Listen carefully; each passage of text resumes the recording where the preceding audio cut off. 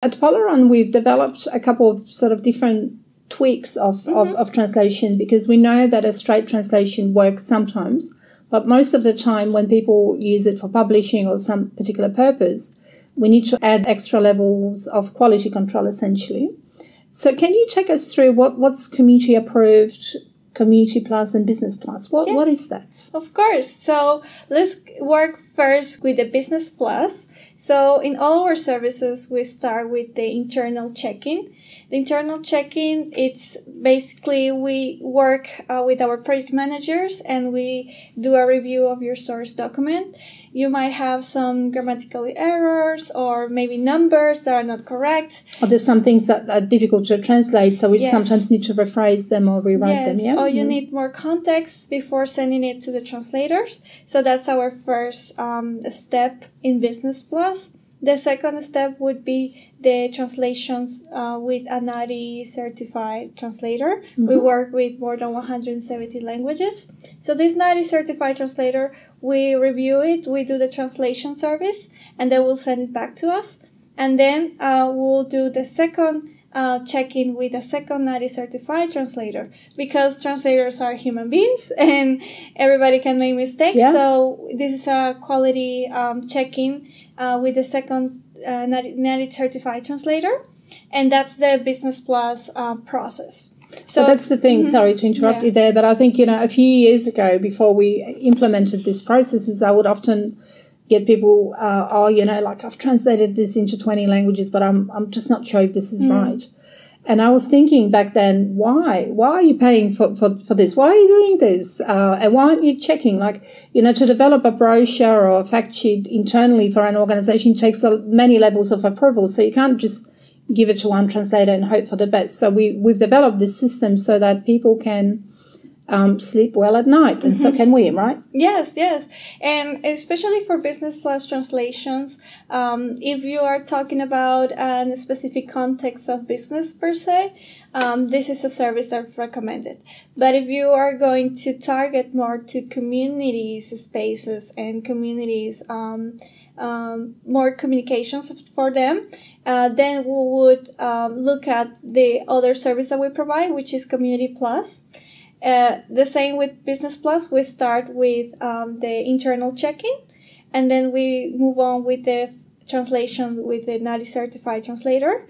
But in this case, since you want to get the context of the communities and the context of what you're talking about, we will do the second review with a community member. So the community member will check if it's not only linguistically correct, but also culturally correct. If there's something that even images that needs to change. Or colors. Or some words that might be offensive. So this is a second check-in that we do with the community member. And afterwards, then it's sent back to us. So in Business Plus and in Community Plus, you have two different levels of check-in. Just the difference is that the second checker is a NADI certified translator for Business Plus, and for Community Plus, it's a community member. And finally, we have the one that have all three levels of check-in, which is the community approved translations. We start with the internal review. The first translation with a NADI certified translator, the second check-in with a second NADI certified translator, and finally a check-in with a community member. So that's the full process of all our services, and it depends on the context and what document you are translated, or what format, and who you are translated for. Yeah, amazing. And just a side benefit from all of that is that because we work with probably about 120 different ethno-specific community organizations, they can help you disseminate the information to the community. So because they know you've worked with them, it's also a very respectful, I feel, way of dealing with the communities. And as I said earlier, everybody gets paid along the way. We believe in ethical translation, so we don't just go to community leaders to ask them to do it for free. They get paid. And quite often the feedback we get from them is, that's great. I have now got some information I can disseminate amongst the community. And when we do go to community members, we really fine-tune it with people that are potential recipients of this information so they can really understand, because there are intergenerational linguistic issues as well. Okay, well, thank you for outlining that so well. And if you are confused, all you have to do is call Carla. She'll explain it all to you again.